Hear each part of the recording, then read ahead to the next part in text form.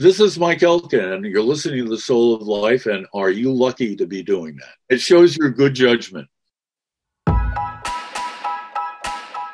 Hey, before we dive into this great episode with Angela and talk about her awesome new book, Jailbreak, about the psychological prisons that we build, or life builds for us, I have to confess that in 2 years of making this show, more than 70 episodes, I've never asked anybody for any financial support to do it. Sometimes I'm a slow learner, but now I realize I need help to keep this going. Would you please become a financial supporter of The Soul of Life? If this brings you clarity, meaning, and in some way helps you or touches you, go to patreon.com/Soul of Life Show, all one word. Thank you.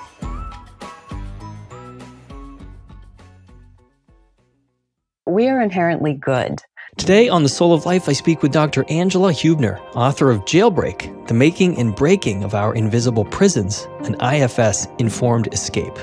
We're both divine and human, half divine, and divine gives us the creativity and all of the ways to complete our purpose, and the human gets on board to make it happen. Angela and I were peers in our level 1 training more than a decade ago. She describes this beautiful model of natural multiplicity of the mind for us. We can't change a neural pathway or a patterned behavior until we can connect with it. And she describes just how different IFS is from conventional psychology like cognitive behavioral therapy. CBT is great for some things, but it overrides rather than pulling together. IFS is much more a quicker transformation in terms of change. Angela talks about the most common protective parts of us, what she calls our prison guards. The pleaser, the perfectionist, I talk about the worry-wort, the critic, and the logician. She talks about heart math and life force yoga, techniques that she uses to bring a somatic focus to her IFS work. And Angela leads us through an awesome, magical, and hypnotic meditation that she calls scuba sitting. I grew up on a lake, so I love swimming, I love being in the water. And for me, being underwater is a really calm place to be. Welcome to The Soul of Life. I'm Keith Miller, and this is episode 9 of season 4, Jailbreak, Getting Out of Our Mental Prisons. It's left brain. It is what our Western culture worships. Be logical, be rational, don't be emotional, be able to back up your argument, see the next step.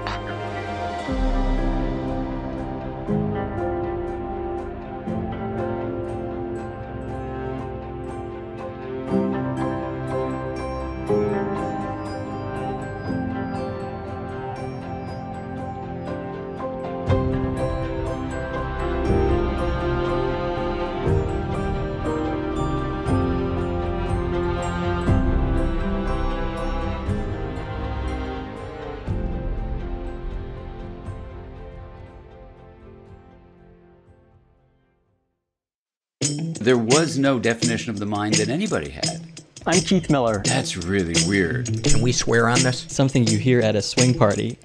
That sounds fun. We don't treat trauma. We treat the imprint of traumatic experience. I stood on top of the Olympic podium, very incomplete, not happy, and never ever thinking that I was good enough. Donald watched his older brother be destroyed that way, so he had to exile all the sensitive parts of him. Free soloing is climbing without ropes. Alex was born for climbing. Cannabis use disorder is real. There's no question about it. The broccoli growers of America are livid every time they listen to this part of your podcast. What happens before sex? What happens during sex? What happens after sex? Compassion is contagious. We gotta have cake. Oh my God, I told him bisexual and that's where I gotta be. He's incredibly successful by just talking shit about people's fried rice. This is The Soul of Life.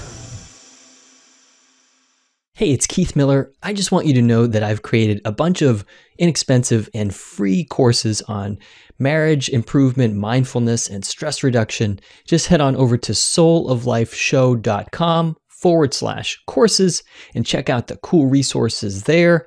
Again, that's souloflifeshow.com/courses. What if I could show you a way to reconnect with the whole of who you are in service to your highest purpose as you know it? What if I could help you break out of the invisible prison in which you've been living, the one that keeps you small and scared? My guest today wrote these words. Her name is Dr. Angela Heubner.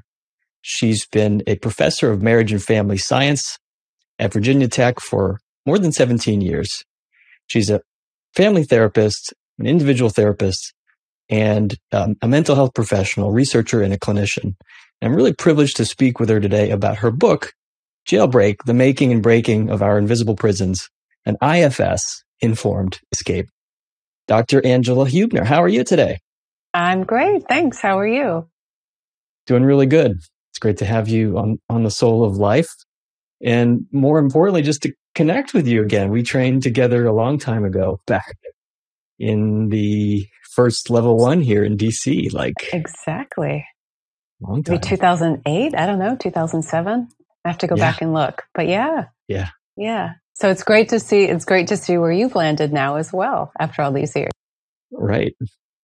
IFS is still a really big part of my world, and I know it is for you. And a lot of people listening to this will be pleased with that because it is, as you know, growing and growing and growing in popularity. And people are hungry for learning and training, which is such a great thing. So absolutely, when I heard about your book, I said, oh, wow, that's just another great resource. And when I started diving into it, I really found it's very readable and easy to access and relatable. So I wanted to start off and ask you about that. You open up your book, Jailbreak, by talking about your own insecurity, I guess. What was that like?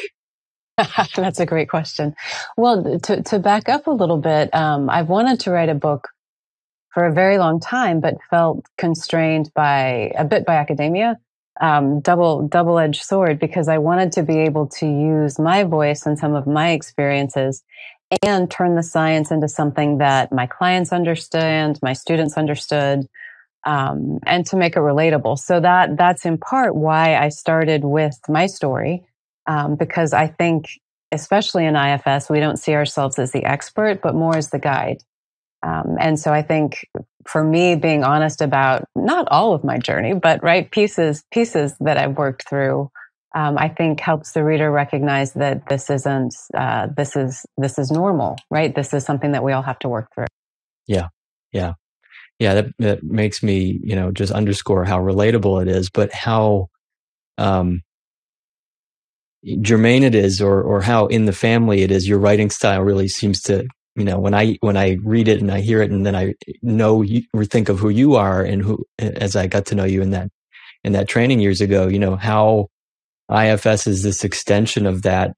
I'm a trained social worker, and so it's always been native for me to sort of be curious and just sort of roll up my sleeves and see what needs to happen. So it seems as though that's kind of a theme that comes through with IFS. We just kind of go with what's happening and let things unfold. Right. Well, and for me, one of the reasons I also wanted to write the book was so that people could understand what's the why behind all of our weird questions. I did a podcast a while back with Tammy Solenberg about that topic, the why under our crazy IFS questions. And I think when especially newer therapists coming out of level 1 understand what is the science that's underpinning the mechanism of change, it gives them much more confidence, I think, to work in the model. And it gives you a little more confidence to ask these questions when people say, why, what do you mean multiplicity of mind? Or what do you mean, where do I feel that? Or what do you mean, what does it look like? Right. I think part of what I wanted to add to the work was having an understanding of that. Yeah. Tell me more about some of these weird questions. And we should just give a little bit of an introduction. Maybe you can speak and just kind of give the elevator spiel, elevator pitch of IFS, internal family systems therapy, for people who aren't familiar with it. Yeah. So IFS, model developed by Dr. Richard Schwartz, assumes the three big assumptions. One is we all have multiplicity of mind, which means these parts of ourselves that talk to each other, the part that wants to listen to the podcast, the part that says, I don't know if this is going to be good, right? The back and forth is very, very normal. And so it gives us a way to work with and get to know those various parts of ourselves. Another is that we are inherently good. and that we have something that IFS calls self, which is untarnished goodness, that this is the factory setting with which we came into the world. And it's our experiences and interaction that make us take on what IFS would call burdens or beliefs, ideas, behaviors that at one point in time were helpful, but may not be adaptive anymore. So that's kind of the big picture. And then IFS gives a beautiful protocol for helping people to get to know these various parts, to access self, and to unburden the parts so that they can be more in flow. So even as I hear myself say that out loud, it's like, what in the world are you talking about? Right? And so part of my goal in the book was to help make that a little more concrete. Yeah. One of the classes I taught at Virginia Tech when I was there was a combination of IFS and interpersonal neurobiology. And I found doing that for multiple years helped me get the language into a form that my students could understand, beginning marriage and family therapy students, and then they could use with their clients.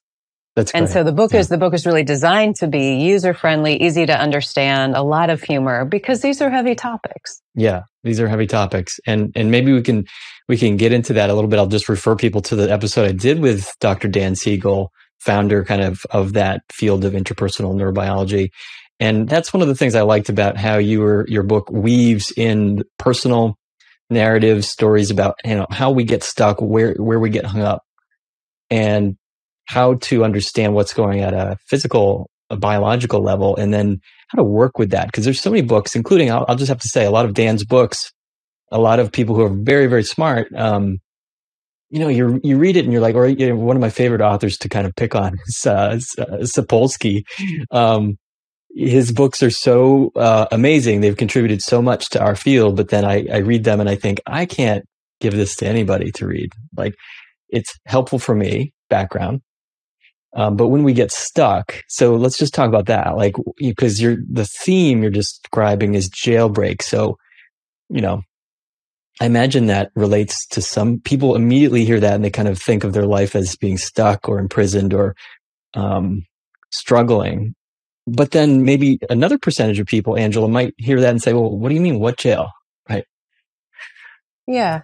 So part of how I pitch it in the book, the chapters are set up by kind of understanding the foundation of how we develop and then how a jail cell might begin to develop, and then how we continue to keep ourselves stuck. And so it is more in what are beliefs, thoughts, actions we take that continue to keep us stuck from being the fullness of who we want to be. It's almost like the cage door can be open, but we don't realize there's a way out. Mm-hmm. So for me, the metaphor of a jail really made sense as I was writing the book and thinking about how I think about the work. Right.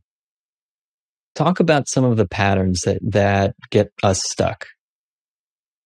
So in the book, I pull in, it really starts with patterns of belief.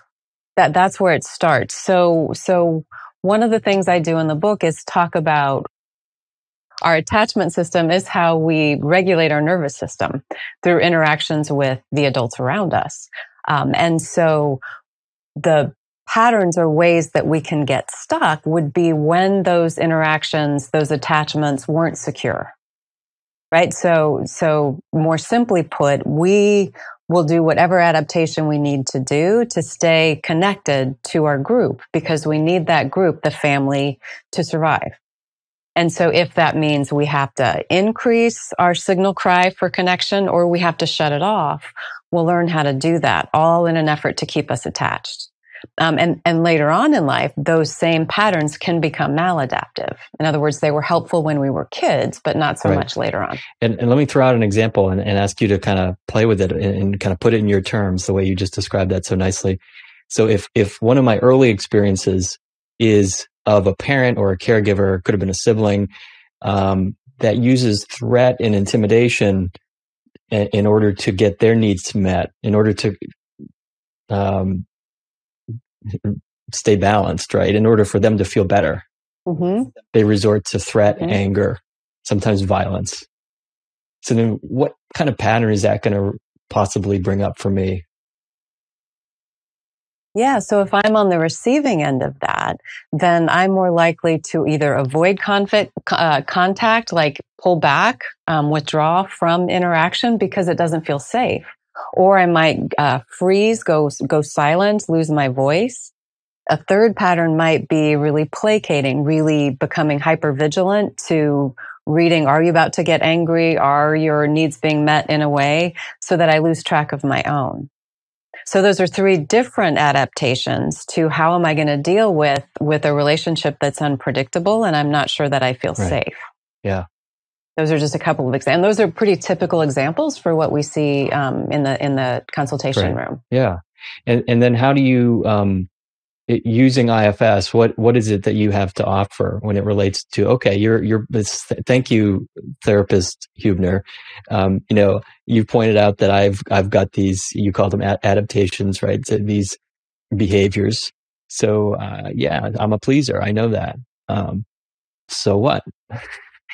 What do we do? Yeah. So this is where IFS, I think, is so brilliant because one of the things we know from reconciliation theory, Bruce Ecker's work and others, is that we can't change a neural pathway or a patterned behavior until we can connect with it. And so what does that mean? So IFS gives us a way to get curious, in this example, about the pleasing part of ourselves from an open-hearted place, not from a critical, oh, you're so wishy-washy, I can't believe you don't have a backbone, you can't stand up for yourself.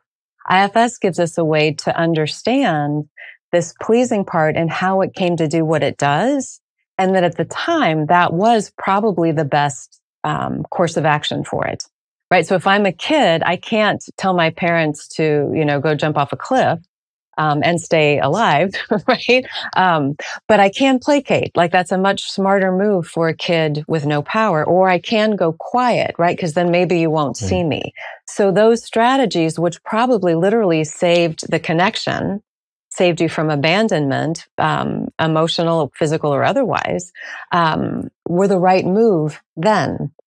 And so even helping clients develop that compassion for this strategy that their younger selves took on gives them the agency to change it. Okay, so you're describing connection as a key to the change and the transformation.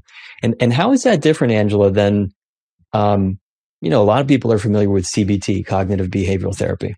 And a lot of people ask, I don't know about you, but they come in to my office and our offices asking for, I've heard about CBT.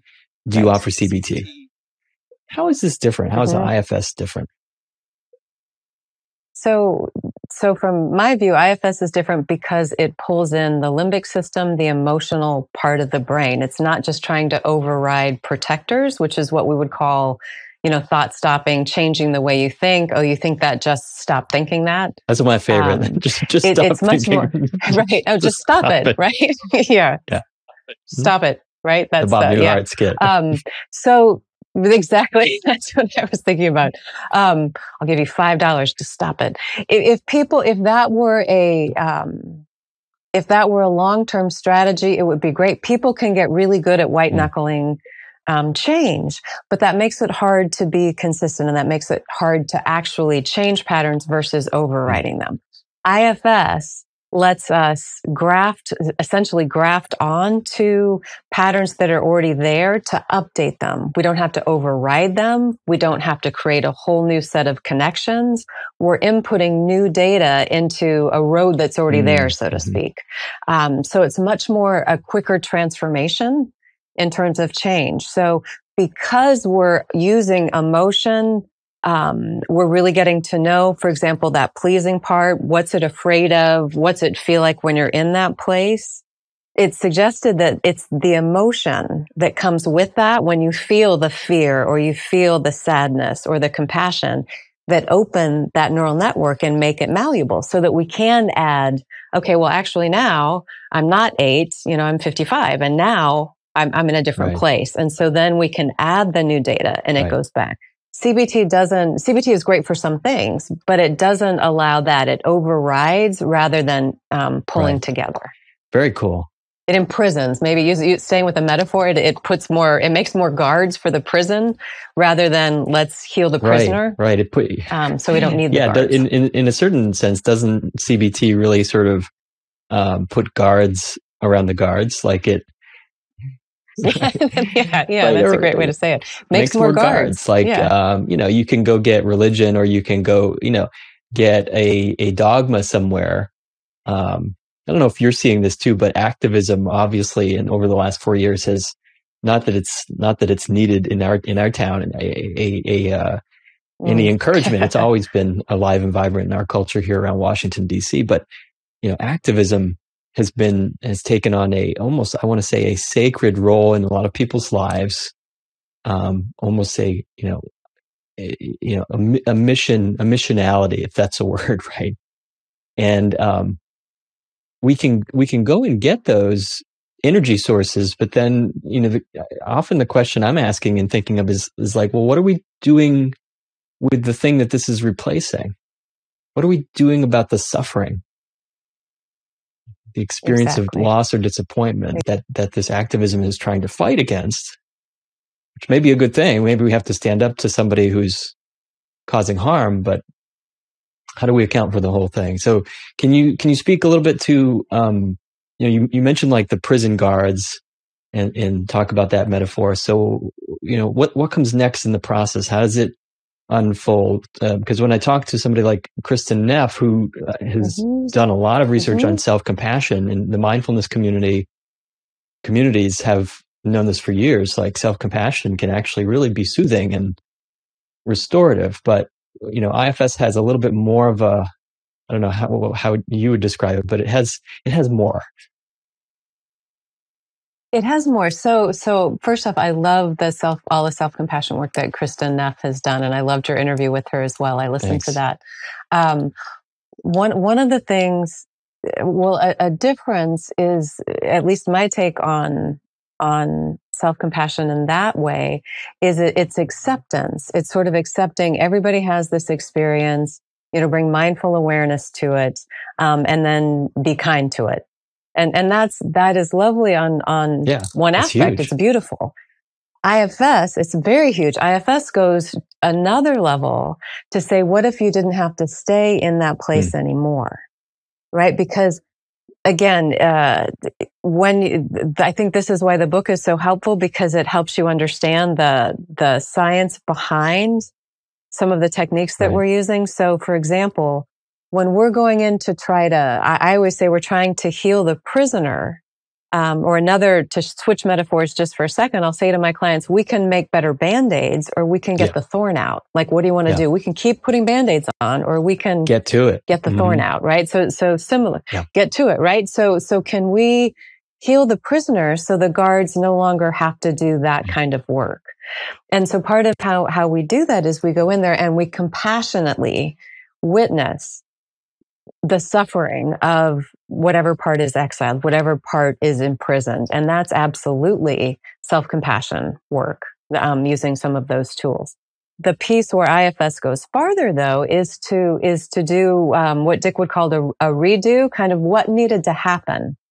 And this is where I think IFS really pulls in the attachment piece, right? We're wounded in relationship and we heal in relationship, even if that relationship is intrapersonal, me to me. There still has to be a relational component of that healing. And so often what happens in IFS is we ask the part what it needed to have had happen back then. What did somebody need to say? Who needed to advocate for you?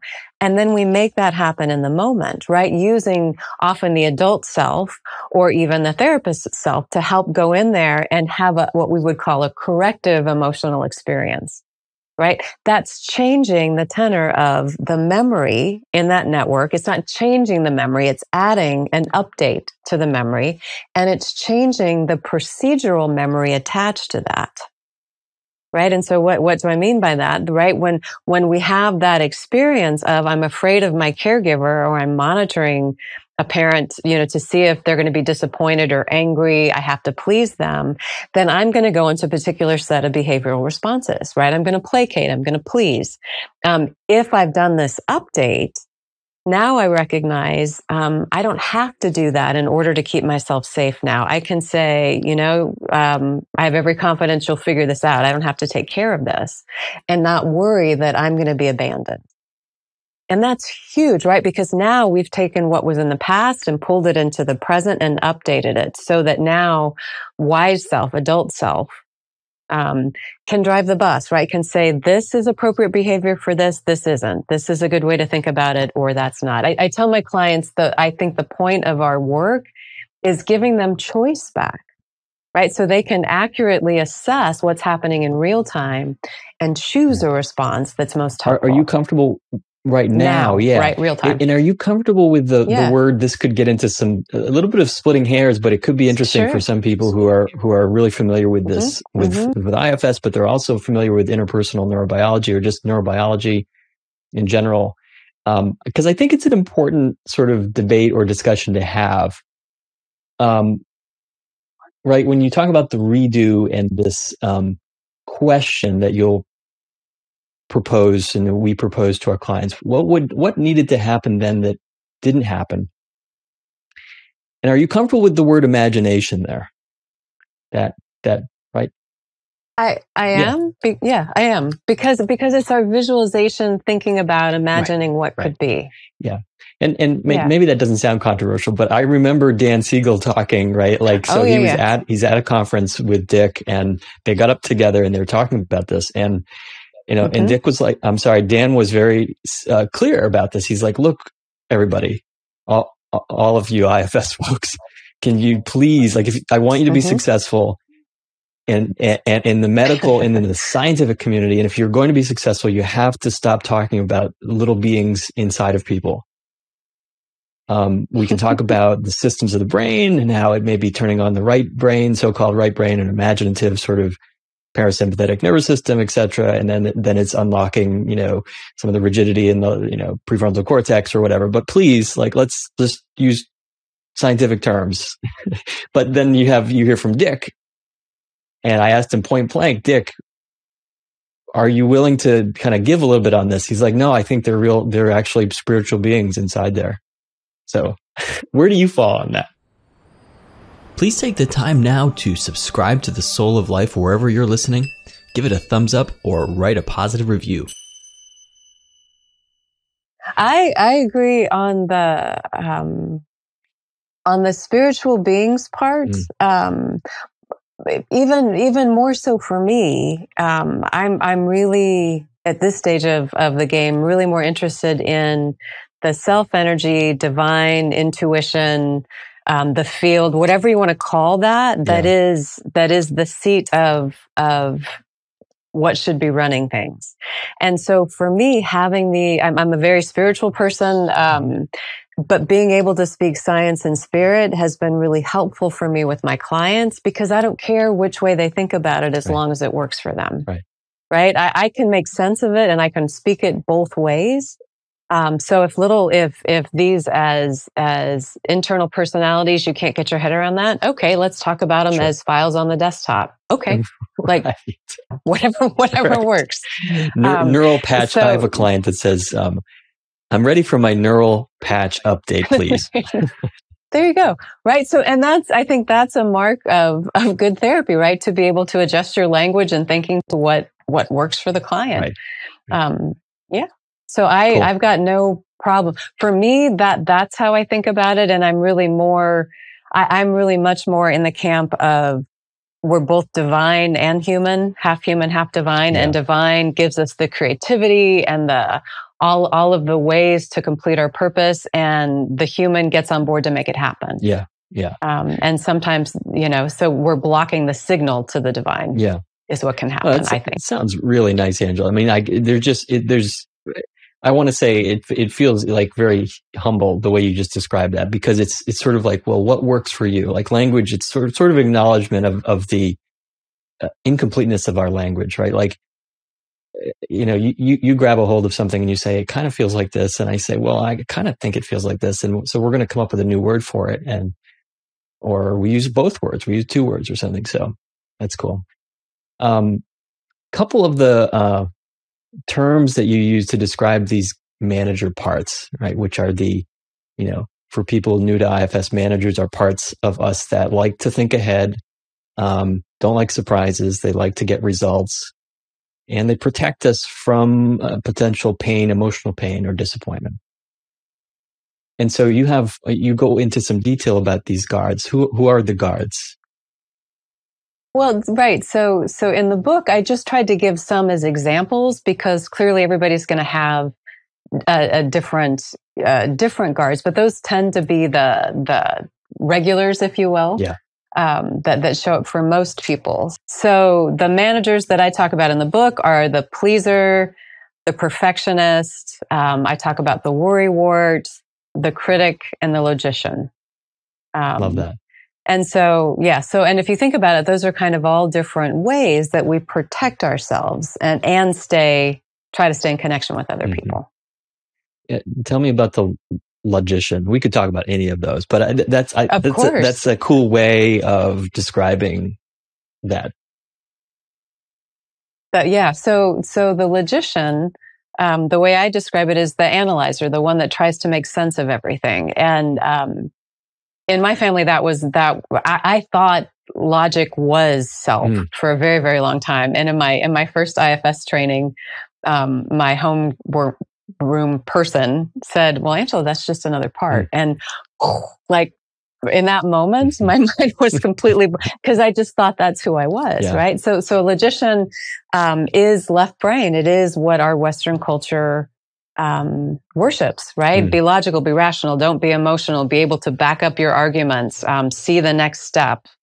And the logician is a lot of what I see in my office, Northern Virginia, lots of lawyers, software, politicians, that kind of, that's what rules the day. That's the logician on the left coast. Yeah, exactly.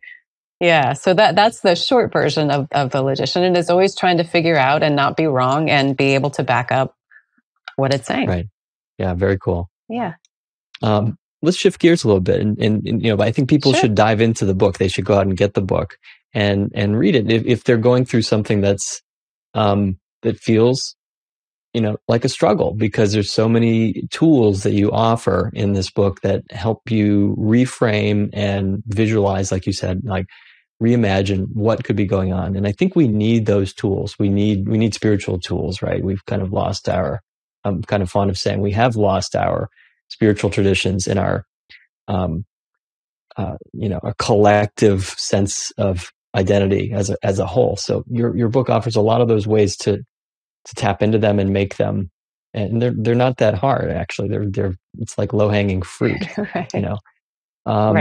Right. Let's shift gears a little bit. Tell me a little bit about what it was like writing this book for you. You've taught many years, and you mentioned like where you come from, being, the analyst or, being the one that knows, right? So how was it writing this book?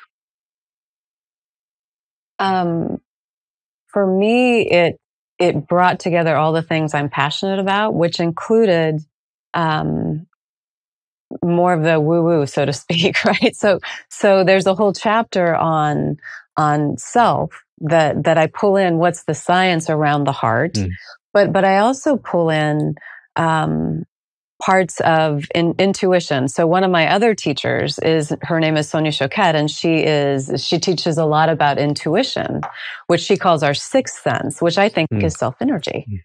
Right? Everybody just sort of uses a different word. And so finding other ways to connect to that opens us up to be more curious about our parts and have more knowing with a capital K, as opposed to thinking. Like my logician can think and think and think and think. Myself knows.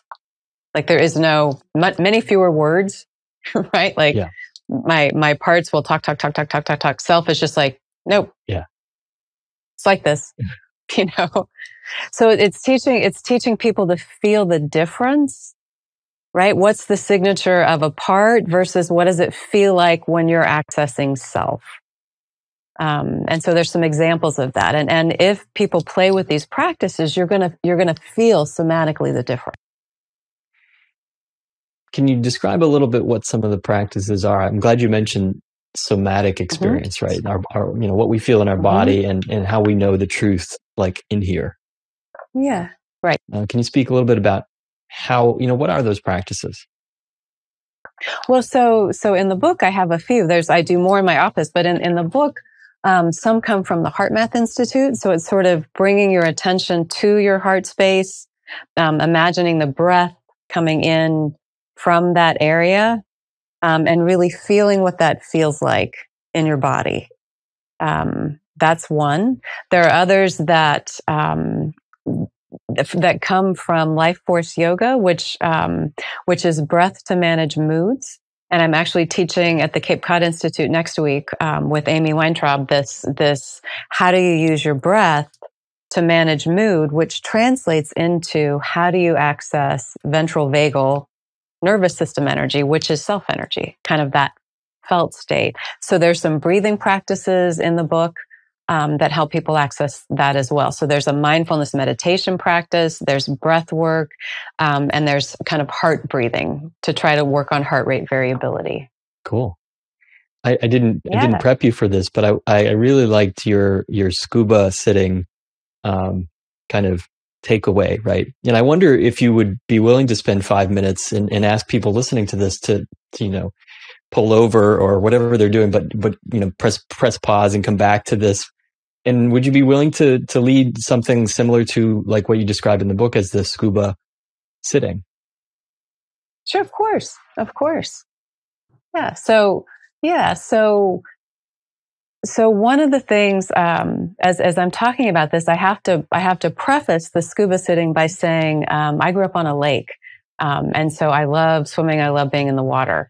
And for me, being underwater is a really calming place because it's sort of, you can be under there and you can hear, but the noise is all up top and it's just sort of a really calm place to be. So the invitation, if you pulled over, if you want to soften your gaze or close your eyes and get comfortable, is just to imagine that you have dove down to the bottom of the ocean and you're magical, so you can breathe. This isn't a problem.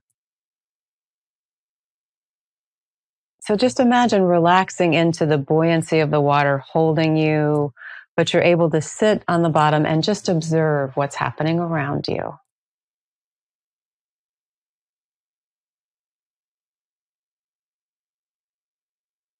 And there's just that calm. You might hear a slight buzz in your ears that's just calming.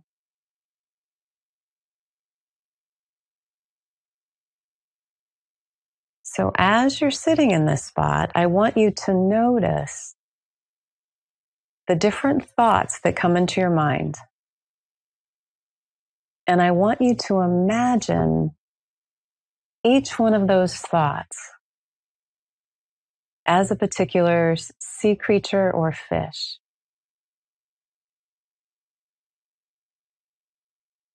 And what I want you to notice for this part of the exercise is just naming the fish as it swims by. Right? So you might say, oh, there's my organizing part. It's an orange fish that's swimming by. Okay, swam right by.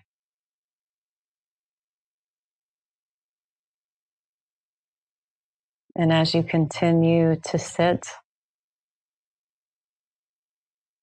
noticing another thought that comes by, maybe in the form of a shark thinking about somebody who did you wrong, an angry thought.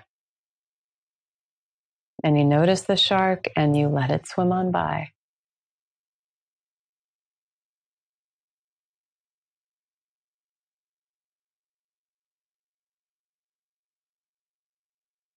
And you might notice a blue fish that comes by with the thought of love for your family. And you notice that fish.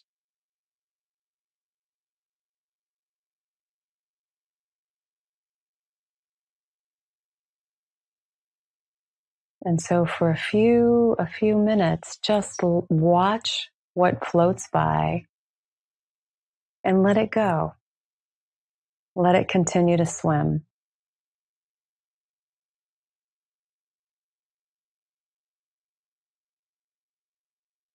And if you do this for a little while, you'll start to notice that the same schools of fish keep coming around.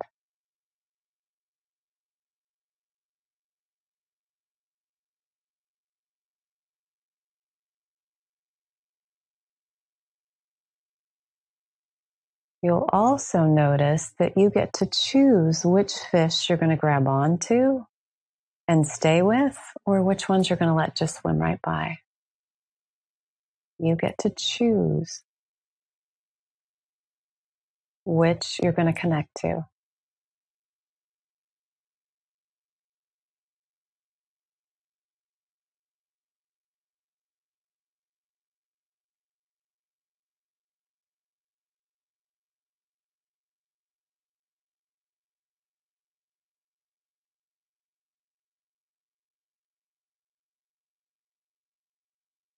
You might even notice that the same ones come round and round again, so you really won't miss it. It will be back.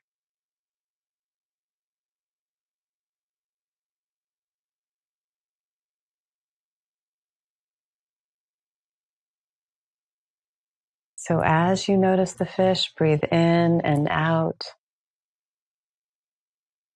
through the area around your chest. And just feel the calmness and the water supporting you as you watch all of these different fish swim by.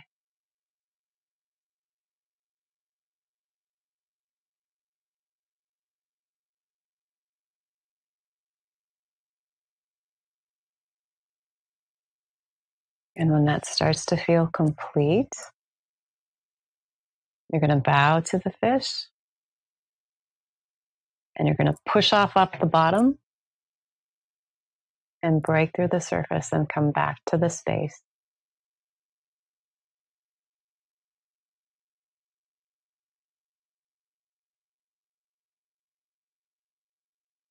Wow. How wonderful and soothing for me. That was amazing, Angela. Thank you. Oh, you're welcome. I could have stayed down there for a long time. Isn't it lovely? It's really lovely. Right? And it helps my clients do a couple of things. One is create the observer part, right? There's a bigger divine whole Holy Spirit, Atman, Dick uses all these different spiritual terms, or the field, right? That is watching all of this unfold. And so it starts to help our clients get I'm separate from these thoughts and we're connected. So when I have that differentiation, I can, from a calm place, really look at what is this fish and what does it want me to know? What is this part trying to tell me? From that place. So yeah. I love that one. That's great. And where can people find you for people who have read your book? So the best place is on my website, angelaheubner.com. And spell that for people, Angela. The book is it's Angela, and the last name is Huebe, B as in boy, NER.com, angelaheubner.com. Thank you. Angela Heubner, your book is called Jailbreak, The Making and Breaking of Our Invisible Prisons, an IFS-informed escape. So great speaking with you today. You as well. Thanks so much for having me. Hey, I've started a community for Soul of Life fans interested in talking about episodes or getting more information about some of my teaching on IFS, mindfulness, and relationship growth. Head on over to community.souloflifeshow to get access to this group of really cool people just like you who care about the show and want to talk about episodes or hear more, get access to courses and support each other through life. That's what this is all about. Please leave an iTunes rating for the show and subscribe now wherever you listen to get more soul in your life. I like it and it's not harsh to my eardrum. All right, I will go.